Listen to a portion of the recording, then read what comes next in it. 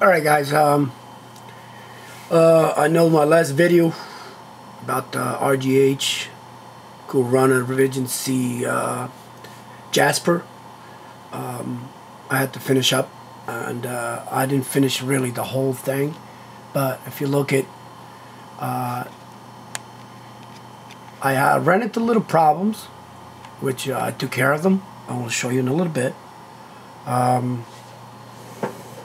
And one was on a CoolRunner. I had it with the multi-cap. I don't know if you guys remember that. I had to switch that. Xbox was freezing on me. So that was the problem. Let me take the power off.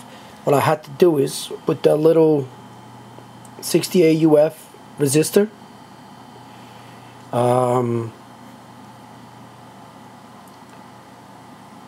once I switched to that, it made it totally different. The multi-cap did not work for me. It might work for you, so it did, but it did boot up and everything went smooth. It's just it wouldn't hold, it would freeze. So now I've been testing it out. I've been doing it for a while now, and so far so good. So alright, let's see, to go back to what I left off. What I left off was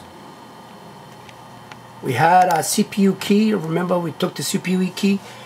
Alright, all you had to do, once you get the CPU key, all you had to do is create XE build image. Alright, so you create an app. It's gonna create an image. It won't create it now. I don't know. Oh, yes, I kept getting this. JRunner stopped working, will not do it. So if anybody has problems on Windows 7, hit me up. Let me know what's the problem that you have, because I could not create XE build with Windows 7. So I had to go back to my XP old dinosaur that I have, when I used to do all my JTagging and stuff, and that one created XE build with no problem.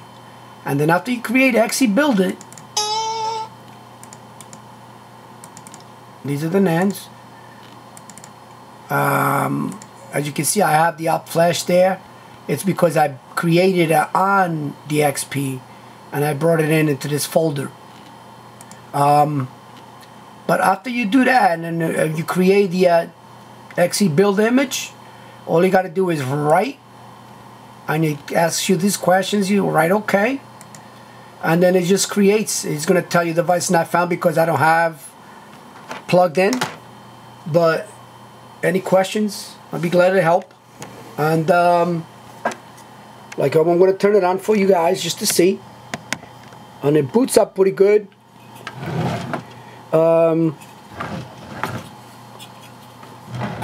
It boots up with no issues. I actually have a hard drive. I can't put it that way because my hard drive is underneath. I'm going to show you that boots up into free dash, freestyle dash. So I'm just going to boot it up. I'm going to turn it on. I got it synced in already. It's going to blink once. It actually does it in a couple of glitches. There you go. It actually booted up in one glitch. That was awesome. It's right there. So now,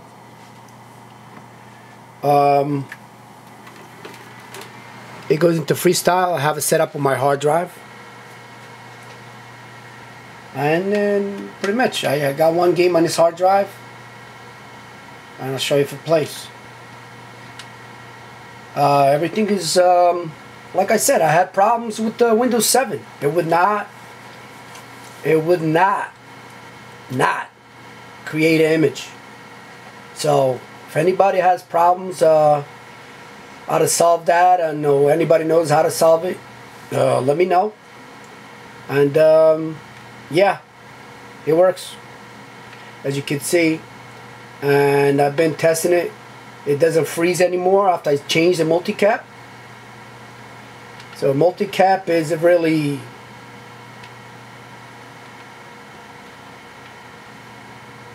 it works for some. It might not work for every Jasper.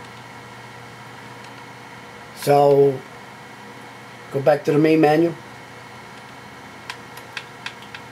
You can see he's got an XEX menu. XEX. I have that set up to go right to freestyle. So, yeah, guys, I mean, you really solved the problem by changing that little capacitor. Like I said, it's 68 UF. I got my hard drive there, temporary. Of course, I have the fan going at about 60% fast through my freestyle dash. So that's it. So I guess that's from start to finish. You have it. Now my next video will be flashing the drive. I'm going to be flashing the drive on this Jasper. It's light on, I believe, the 8000. I got to look at it. I'll show you. Alright, guys. I hope you enjoy it. And don't forget to subscribe. Alright, and comment on a problem if anybody has that problem with Windows 7 that I have.